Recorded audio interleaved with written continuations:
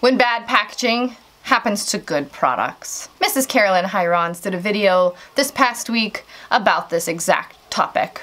This is my nominee for Green Beauty. Josh Rosebrook Nutrient Day Cream in the new packaging. I love this product, which was what's ironic about this, is that when I got this product in the Beauty Heroes box, I mentioned that I was very skeptical of this packaging because I already had hard enough time using this packaging. So, needless to say, my pump does not work.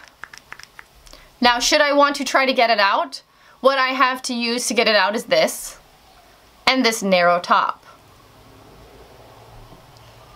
Bad packaging. Bad packaging happens to good products. That product has gums in it, so it just tends to want to stick to the sides. And it's just not, I would love to see it in one of those flip tops. You squeeze it out. But I know that's not on brand, right? I know that's what happens so many times, I feel like, where it's like they get attached to the branding that they've made and they forget about the consumer experience. I don't know. I mean, I understand the struggle all too well. There was a packaging I wanted to use for Face Mask Alchemy that was super sleek and cool and trendy, and when I reached out to some people to ask them about, you know, their thoughts, they were kind of just like, yeah, it's super cool, but the consumer experience is not going to be as nice as the packaging you have now. So I get it.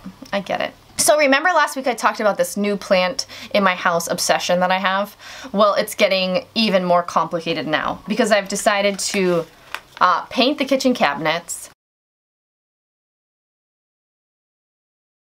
as well as paint the whole house. Here are some of the colors in the running. Rock Bottom, which is this one. I know, it's so dark, but I'm gonna paint the kitchen cabinets white, and then there's gonna be all the plants everywhere, and we have really high vaulted ceilings that are painted white. And we get a lot of light in our place, so I feel like it could work. Blue Endeavor. Stunning Shade, I guess that's what it's called. Crucible, and Coastal Dusk. I really like I think the two top for me right now are either Coastal Dust, Obsidian Glass, or whatever that one is. Obsidian Glass and Rock Bottom. Which one do you guys like? Yeah. So we live in a place, it's 750 square feet. We have 2 bedrooms, 1 bathroom. My husband has wanted to move recently just because he feels like it's really tight, cramped quarters. But my thing is that I don't want to spend too much time inside. I'd rather us be playing outside, and if it's feeling cramped, then we just need to get rid of more of our stuff. So I kind of really into the tiny house concept. And we live in a really outdoor area, so I just don't understand. I don't want more house to clean. All you house cleaners out there know what I'm talking about. So I wanted to point out a blog post that Leahlani did just this past week about your own reflection and your connection to that. And she talked about how when she had cystic acne that it was really painful for her to look in the mirror, and she really shunned her appearance. And that really resonated with me. I'll link it below if you want to read it. And I know a lot of you love Leahlani products and just her in general, so I thought I would mention it. It really resonated with me because at the time that my melasma was really out of control because I was surfing all the time, I can totally relate to that. I can totally relate to shunning the mirror, to apologizing for your appearance, to constantly be on edge about people making comments. I remember one day when I was working in a coffee shop, this guy being like, "What's wrong with your face?" And me being like, "Thanks, bro. Thanks." Then I had to field all the comments of, "Why don't I just wear more sunscreen?" So anyway, it's just some really positive language about learning to accept your appearance, and I just thought it was really nice if you want to read it. So Beck Winters of the Beck Winters channel on YouTube tagged me to do this 5 products I can live without.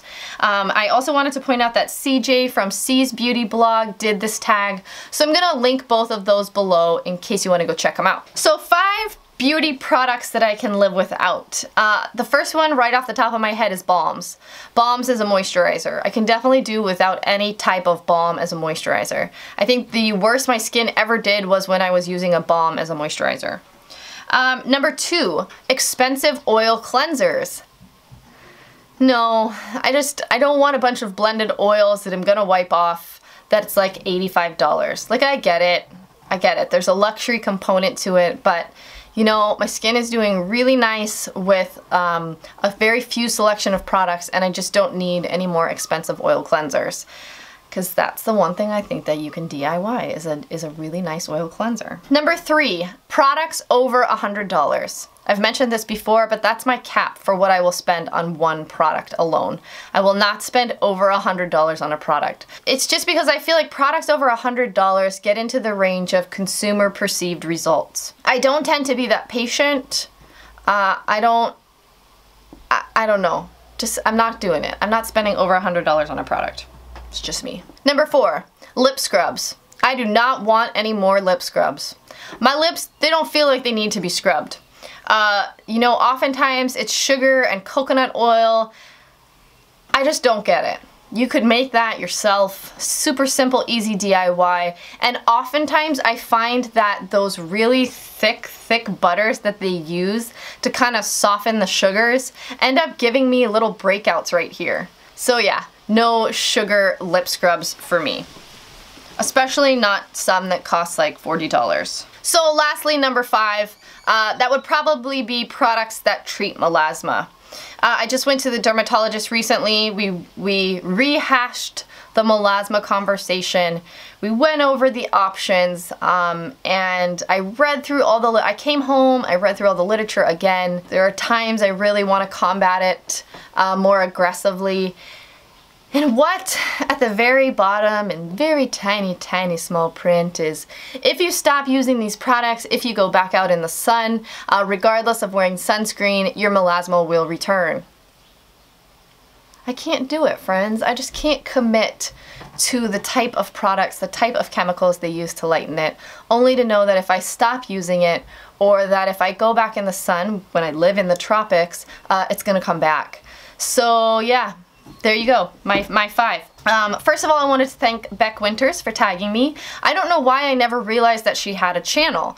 If you don't watch her, you need to. She's amazing. She is right up our alley. Hilarious, smart. What can I say? Totally the kind of girl you guys want to watch. And one thing I wanted to point out is I never realized that she had a channel. So if you watch me and you have a channel and I haven't come to support you, please let me know in the comments below. Just be like, hey Marie, you've never checked out my channel. Because it is not intentional. I would love to come and watch your channel and support you, because that's what this community does. Let's do the Science 180 and talk about soap. Welcome back to the Science 180, where we are indeed talking scientific studies. Now, before we jump into today's topic, I want to make it clear I am not defending high pH cleansers, nor am I really advocating for the use of soap. I'm more intrigued, and I love to say,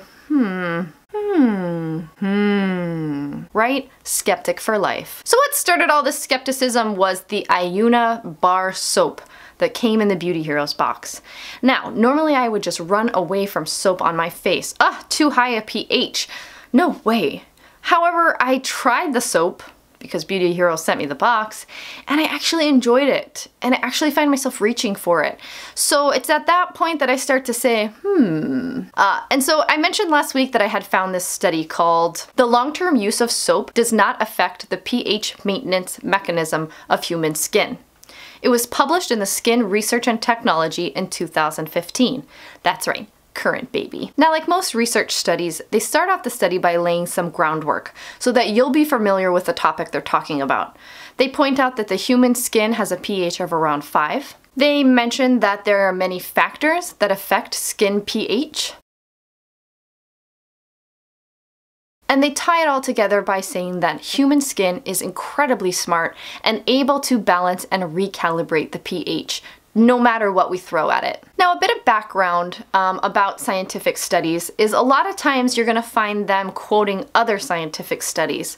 And this is kind of a way of them acknowledging they know what else has been said in the market. So let me tell you a little bit more of the background that they lay so that you can really understand why they did the study the way they did. So first, they start off with the fact that people like to wash their body with soap-based cleansers.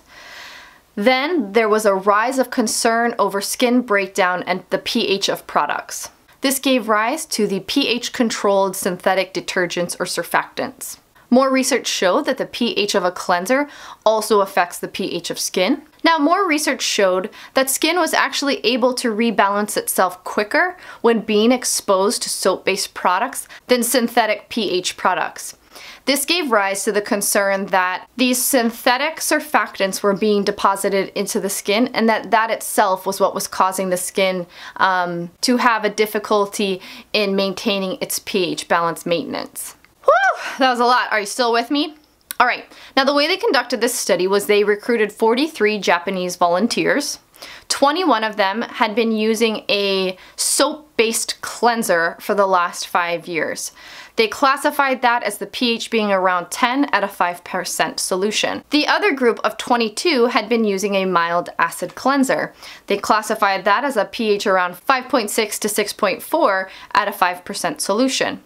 Now, essentially, the participants had to refrain from putting anything on their arm. They came in, they washed their forearm with a bar of soap. Then they had the pH of their forearm measured at 1 hour, 3 hour, 6 hours, and during that 6 hours afterwards, they had to refrain from sweating, basically doing anything that would affect the pH of the skin. Now, at the end of the study, they found there was no statistical difference in the way that the people that had been using soap-based cleansers and the people that had been using mild acidic cleansers, there was no statistical difference in the way their skin rebalanced itself, leading them to come to the conclusion that the long-term use of soap did not affect the pH balancing maintenance mechanism system. If you wanted to play devil's advocate, there's a lot of loopholes maybe in this study. However, the one thing that I thought was interesting, which is why I brought this study up when I talked about the Ayuna bar soap, was this quote: "During regular use of soap,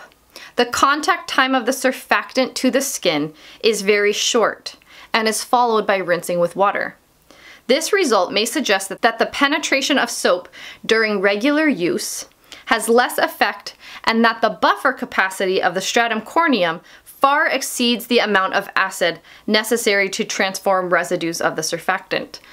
So essentially they're saying that because soap is so quickly on your face and off your face and there's a limited amount of water use, that essentially your skin can handle it. And it doesn't really affect it in the negative way that maybe a synthetic surfactant cleanser might. And I found this very interesting because I've used pH balanced products that are drying.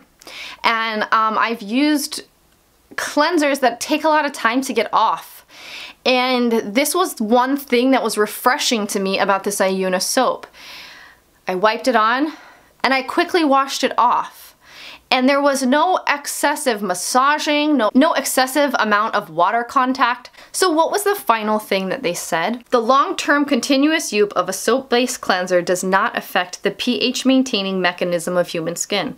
And there are no differences in skin surface pH and changes in skin pH induced by exogenous factors. Again, not a defense of high pH cleansers or soap, merely just a Now I will leave you with the Maui Minute, and I hope you have a wonderful Thanksgiving, and I will see you back next week. Bye. Hi, baby. Are you having fun?